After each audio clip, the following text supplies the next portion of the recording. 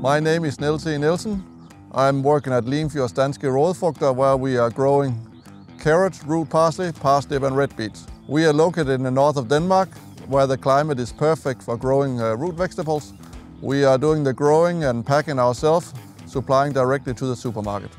I saw carbon robotics on the social media a few years back, and I thought that was the way forward to get rid of all the hand weeding and the chemicals we're using in the agro-industry.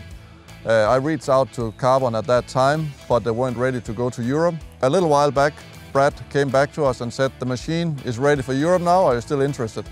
Estrup and Limsfjord together went onward with the project and invested in a machine, simply because we could see the benefit of getting higher yields, having less people weeding, and using less herbicides in the conventional crops. So for those reasons, we went forward and bought a machine. One of the big benefits with the LaserWeeder is that we don't have to work with the hand weeding, so we expect a field yield increase. When you hand weed, you pick out a carrot here and there. When the laser robot goes through, it doesn't pick out the carrots, it kills more weeds than when you hand weed.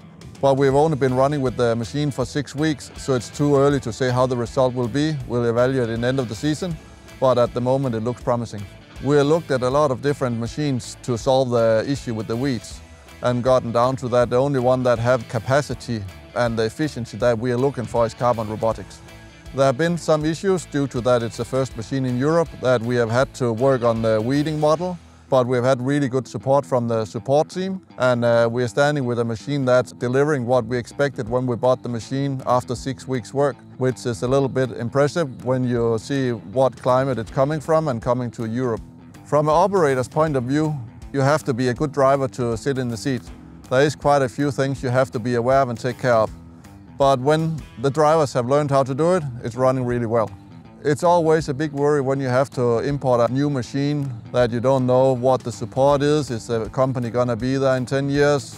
What's the machine capable of? What's the support gonna be in Denmark? So we had a lot of worries to get to the point where we actually bought the machine. But talking with the sales department at Carbon, they really got us convinced that they could handle the challenge, and looking at it today, they really did a good job at it.